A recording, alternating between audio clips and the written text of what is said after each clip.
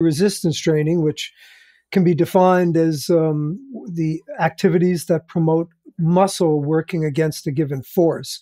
And that can be accomplished through lifting weights, is often thought of as the most common view of it. But I mean, it can be body weight exercise, can push-ups, body weight squats can be forms of resistance training. You can use bands, resistance bands. You can use cable machines and other types of units. So, and it can be integrated. I mean, there's yoga that involves resistance where they do various. So anything where your body, your muscles are working against a given force. And to answer your question then, if you engage in resistance training that substantially challenges the muscles over time, you can not only stave off sarcopenia, but you can maintain more. There's certainly people in their 60s, 70s, and even 80s that have more muscle than they had when they were 20, when they started resistance training later in life, and that have more muscle than 20-year-olds do, at a given age. So I would say that the key, in my humble opinion, to staving off sarcopenia is resistance training. Well, I love that. It's really positive, right? Because I think often in this area, everything's very depressing about the idea there's nothing going to do. You're going to get older. You're going to lose everything. And I think what you're saying is actually there's a lot you could do, and it's not too late, right? If you didn't do any exercise in your 20s, you're saying it's not, oh, that's too bad. I love this idea of being in my 60s or 70s and having more muscles than I had in my 20s. I just want to interrupt and say there is research. We actually carried out a meta-analysis on the oldest of old, which were people 75 years and older who were sedentary and given resistance training. And a meta-analysis is a pooling of all the studies on the topic. There was marked increases in strength, and we see hypertrophy increases in muscle growth differences. And these are short periods of time, by the way. We're talking 8 to 12 weeks, again, in 75 plus. So these are minimum 75 years old.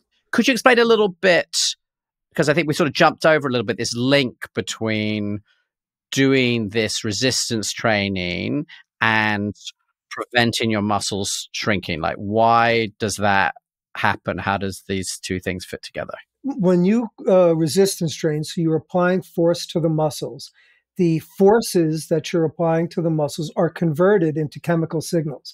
These chemical signals carry out protein synthesis. They create more protein, the body to produce more muscle proteins, which give you larger muscles. When you are resistance training at a intense level, you are challenging the muscles to a greater extent than when you are walking. So will walking be better than lying down all day? Of course. So if you're just lying down all day, if you're bedridden and then you get up and walk around, that will help to build some muscle.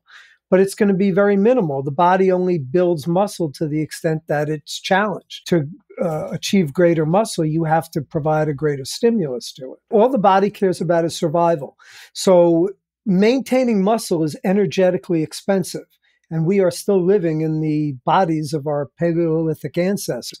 So the body doesn't realize that we can just go out for food whenever we want, et cetera, and it tries to be resourceful. So to maintain muscle will be energetically expensive, which would have a negative survival impact when you are scavenging food in the historic days. So to bring this back home, when you're lying down all day, let's say you're just not doing anything, you're very inactive, the body realizes it doesn't need this or thinks it doesn't need this extra muscle, and it's energetically taxing to keep it. So why bother? Why would we need to maintain it if we're not going to be using it? That is the use it or lose it principle. When you're lifting weights that challenge the body, because we might want to talk about, you don't necessarily need to lift heavy weights. But when you're lifting weights that ultimately become challenging, the body realizes that or thinks that it needs to be able to maintain muscle to carry out these activities for survival. And again, everything revolves around what the body is perceiving as its survival needs. It's really interesting because it's very similar to a lot of discussions we have about nutrition, where also we have this problem where we're sort of have these bodies that were built for this permanent fear of starvation and famine, and we're living in an environment where, you know, there's a Starbucks and a McDonald's on every corner, and it's all misset.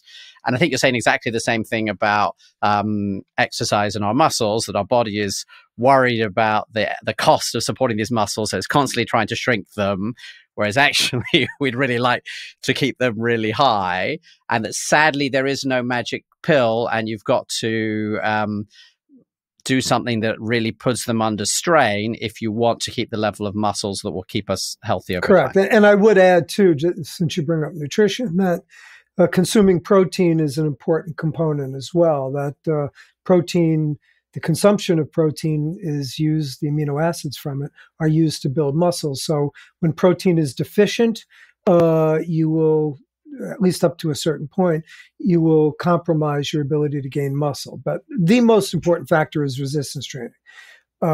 You can still build muscle even with quite suboptimal protein intakes, but you're not going to, it will compromise the magnitude of your gains. And does that mean that as people age, you think they should be conscious about increasing the amount of protein they eat than they might be thinking about otherwise? Yeah. So there's several things. Number one, there's something called the leucine threshold. Leucine is one of the amino acids, essential amino acids, and it's been shown to kind of kickstart the protein synthetic process after resistance training. And thus, as you get older, your body becomes less sensitive to leucine, and that generally speaking, you need to consume more protein in a given sitting, to hit your leucine threshold. The most important thing is the resistance training. Again, you will compromise gains to an extent, but it's not like you won't get gains if you don't hit your leucine threshold. But it is important that as older people get older, you want to try to squeeze out as much as you can, because it becomes harder to build muscle. And Brad, is that like a steady decline over time, or is that more? I have a 15-year-old and he's basically putting on muscle by the week, like just watching him. And I, on the other hand, train all the time, and I feel like I completely plateaued, and it's incredibly hard to put any muscle on. I'm in my late 40s. Is that going to be much worse, you know, in my 60s and 70s? What does the science say? It's very gradual. So generally speaking, and there's not much you could do, let's say hormonally, men will generally lose 1% or so of testosterone after about the age of 40. These are averages. Different people have genetics is going to enter into that and other factors.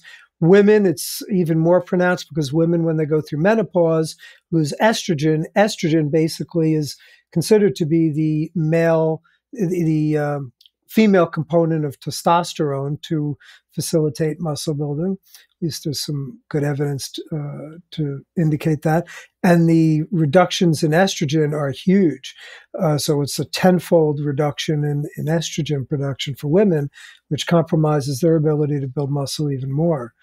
So that in itself is going to be a factor. Chronic inflammatory effects. So the body produces these inflammatory cytokines as people get older on a chronic basis, and injuries can affect that. Conditions such as osteoarthritis can be involved. So there's just a multitude of factors when you age that are kind of working against you. And it sounds like, particularly as a woman going through menopause, that there's like a big shift then in your ability to maintain or grow muscles after menopause compared to before. Did I understand that right? The men are going to have a more gradual decline in testosterone. Let's say from the age of 40, you just start seeing a shift. It does seem to accelerate, though, when you get into when it gets into his 70s plus, can have even a greater downward linear trajectory, where women over a period of several years during menopause really have this drastic drop in estrogen. and that seemingly does, again, compromise to a greater extent muscle building ability. But as I said, it does not mean you can't build muscle. Both men and women equally can achieve very good gains.